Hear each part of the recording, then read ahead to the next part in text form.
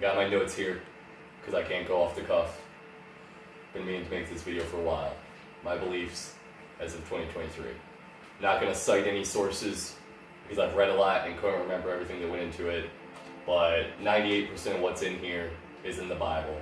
So read the Bible is my advice if you want to read this in a book.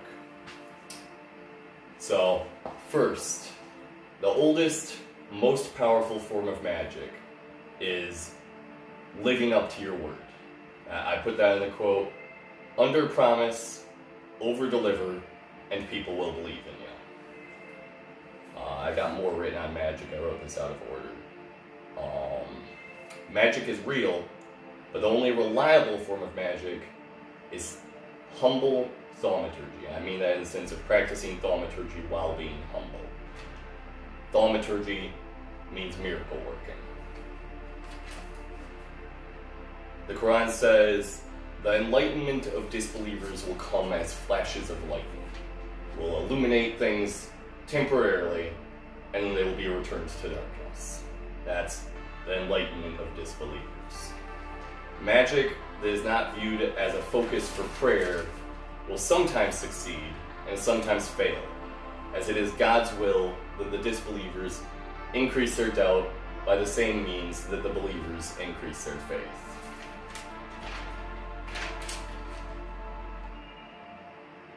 I got more on magic in here, but I'll get to it when I get to it. The Torah and Christian Gospels alone feel incomplete, and that's because the Quran completes them. The Quran teaches us that God conceals as He reveals, and that some passages of Scripture aren't meant to make sense. God knows the meaning. Dwell on what you do understand, and be open to human messengers explaining what you do not. And open-mindedness does not equate to blanket acceptance. God's word is beyond the ability of humans to adulterate. The message can be understood by those who are looking to understand rather than those who are trying to disprove it. That's why it doesn't matter what translation of the Bible you use. My personal favorite is the Tree of Life version. I read every version when it's convenient. The Bible is God's word. It doesn't matter what 50 bishops 70 years ago decided how to translate Hebrew and Aramaic. It's God's word, and even if those 50 bishops didn't believe in God, God will allow God's message. God wills that God's message be conveyed, regardless of who's trying to adulterate His words. God is more powerful than disbelievers. That's just a fact. We're talking about God here. God's all powerful. If you remove disbelievers from your social circle, and you remove yourself from conversations that are centered on disbelief, and you're patient, God will reward your faith by putting believers in your circle to increase your faith. Already said that. Now on the difference between exoteric and esoteric. Now, exoteric means understood by almost everyone. Esoteric means understood by a small amount of people. Neophytes often operate under the impression that if something is exoteric, it isn't worth learning. The truth is, if you can't wrap your mind around the esoteric will be just as lost on you. An example of this is the exoteric lesson, love thy neighbor. One must first practice love before they can understand the esoteric lesson of Christian admonishment. First we practice love by being kind, then we may show love by guiding, or helping to guide. Regarding the demiurge. The demiurge is really popular right now. Most popular he's been talked about in 1400 years. The Gnostic teaching is that the demiurge arose out of wisdom, attempting to understand chaos. Wisdom, Sophia, attempted to comprehend chaos, and so the demiurge was created. The demiurge is an incomplete image because wisdom arose out of chaos. Wisdom cannot comprehend that which is greater than it. This does not mean that the demiurge is some being out there. The demiurge isn't real in the sense of being an entity. The demiurge is real in the sense that when I attempt to understand God, I am destined to fail. And so my image of God in my mind is not God. That's the demiurge. The demiurge isn't a second lesser God. It's just, you don't understand God. You're human. God's God. God's bigger than you. Sophia isn't a person. It's a Greek word that means wisdom. You have Sophia within you. We all do. And when you attempt to understand God, you're creating the demiurge. Just accept that you can't understand God. God's too big. Just accept that. Life will get way easier.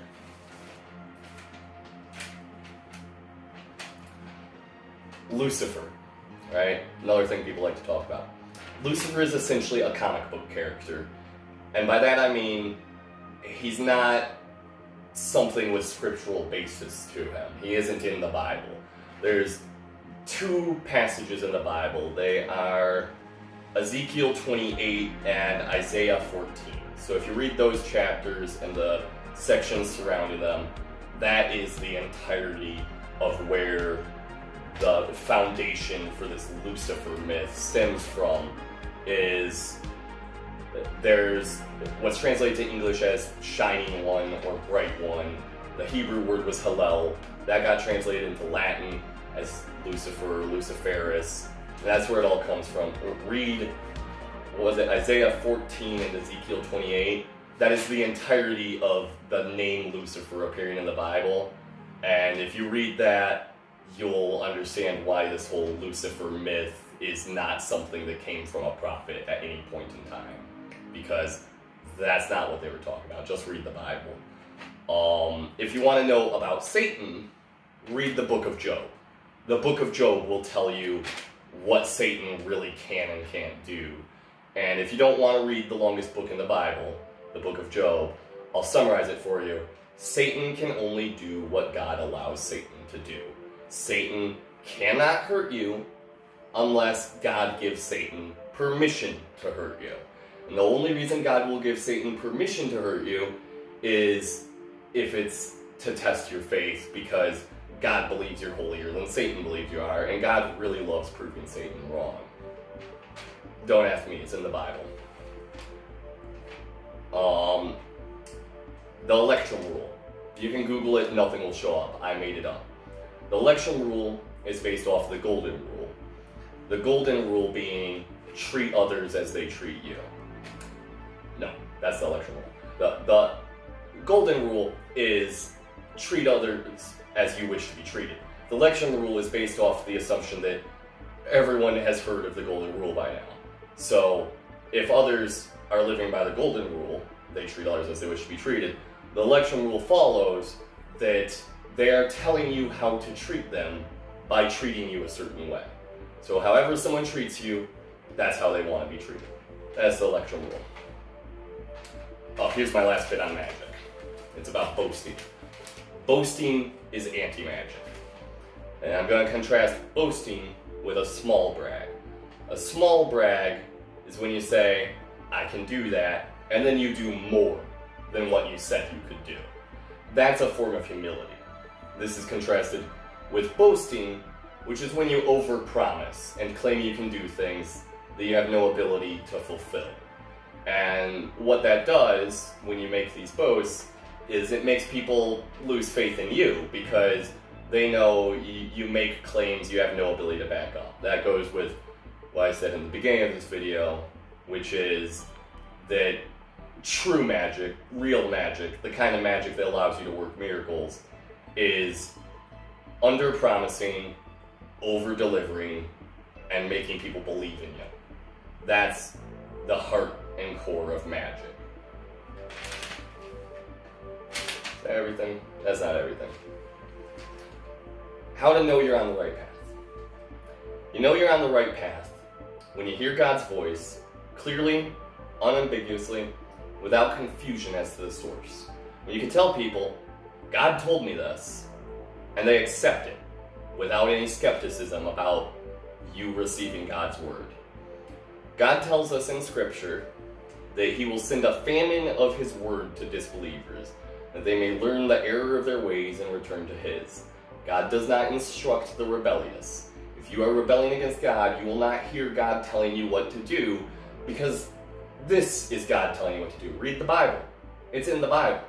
I'm pretty sure that part about the famine of the word is in the book of Amos. I didn't write down the chapter or even the book, but I'm pretty sure it's Amos. About aliens. I just wanted to touch on this. I've been abducted in my sleep by the Greys, so I know firsthand there's some truth to that stuff. The story is not fit for YouTube. It is not sanitized. But suffice to say, it revealed less than I would like. It simply confirmed for me that there's something there.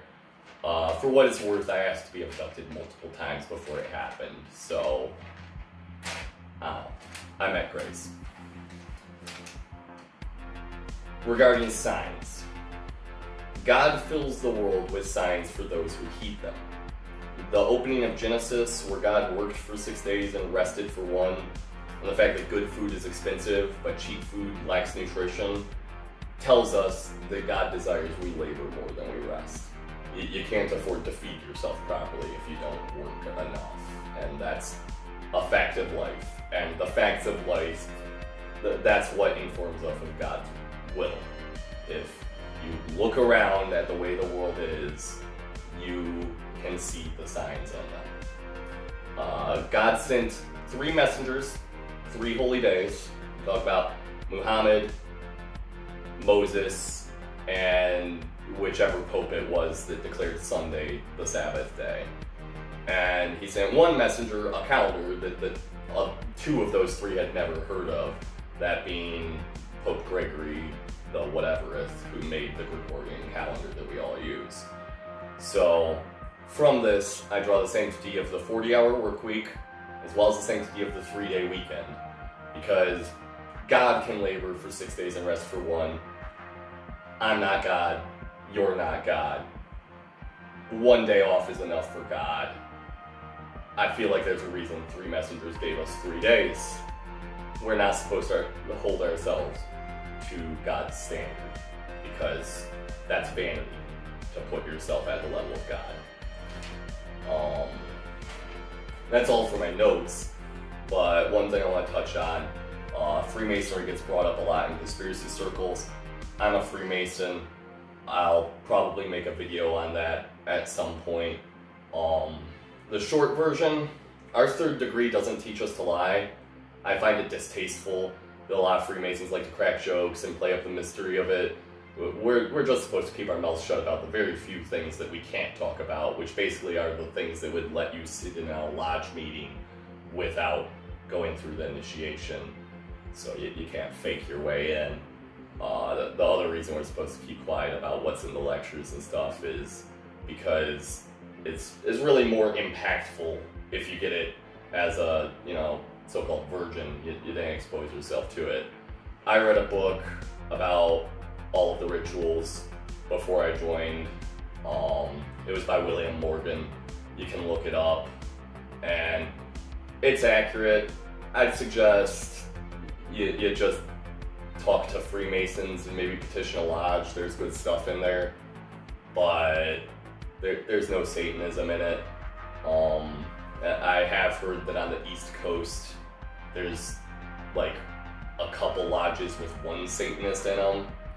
If anyone wants to pay my travel expenses, I'll go out and visit those lodges and talk to these guys myself to see what's up. But I live in South Dakota, so that's quite a trip for me. More on that in another video. Peace be with you.